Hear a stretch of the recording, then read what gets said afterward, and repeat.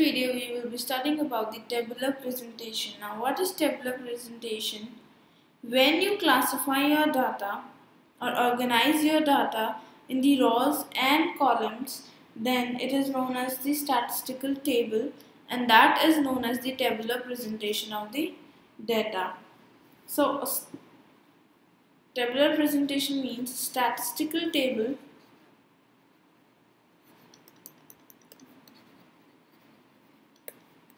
is the systematic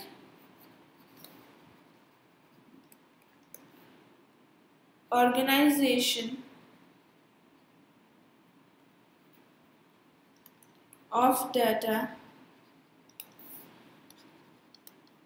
in columns and rows. So your vertical dissections of table are known as columns. Means this is your table.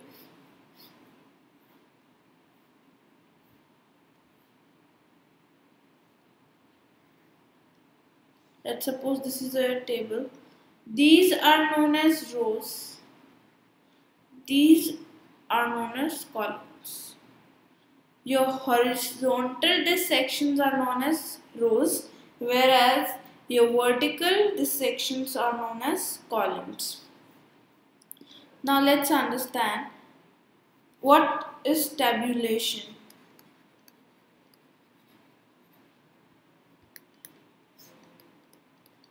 See, tabulation involves the orderly and systematic presentation of numerical data in a form designed to elucidate the problem under consideration.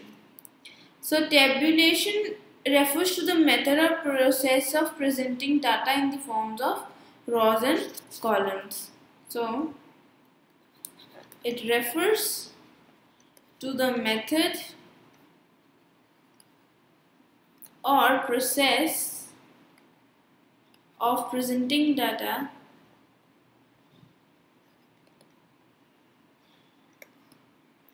in the form of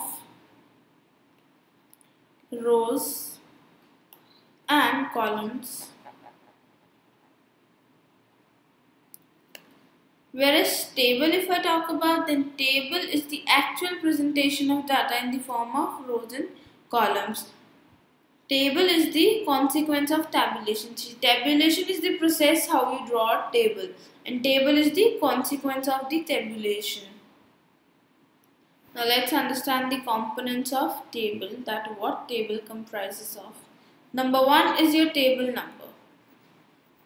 See, whenever you will see a table in your books, you definitely find a table number, like table number 2.3, table number 2.4, table number A, B. So a table must be numbered. Different tables must have different numbers, like 1, 2, 3. So table number is very important, the first component of table. Second goes the title. A table must have a title. Title must be written in bold letters. It should attract the attention of the readers. The title must be simple, clear and short.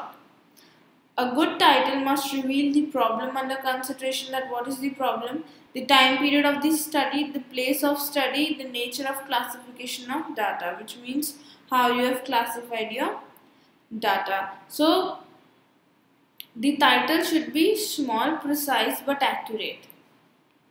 Third is head note.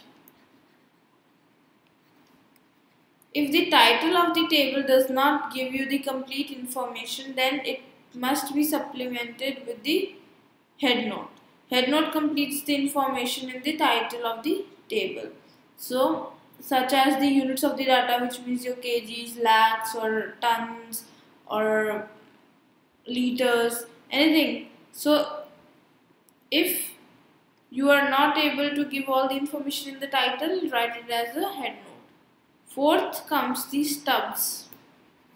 See, what are the stubs? These are the title of the rows. Like what rows depicts you, what rows shows you. These titles indicate information contained in the rows of the table. Fifth comes your caption. Now caption is the titles of the columns. Now what columns of the table indicates you are the captions. Sixth goes body or field. Body or field means the subject, the matter. Whatever the information you want to concise means the sum total of items in the table. Then seventh comes is your footnotes.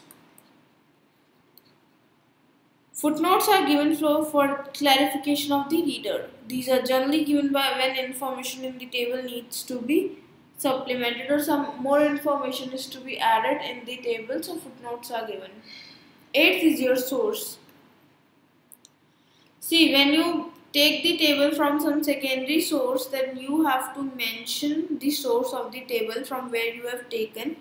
That is your publication or publisher, year of publication, reference, page number, etc. So you need to write the source in that part. Now this is the format of table. That is your table number, number 1, title, then head note.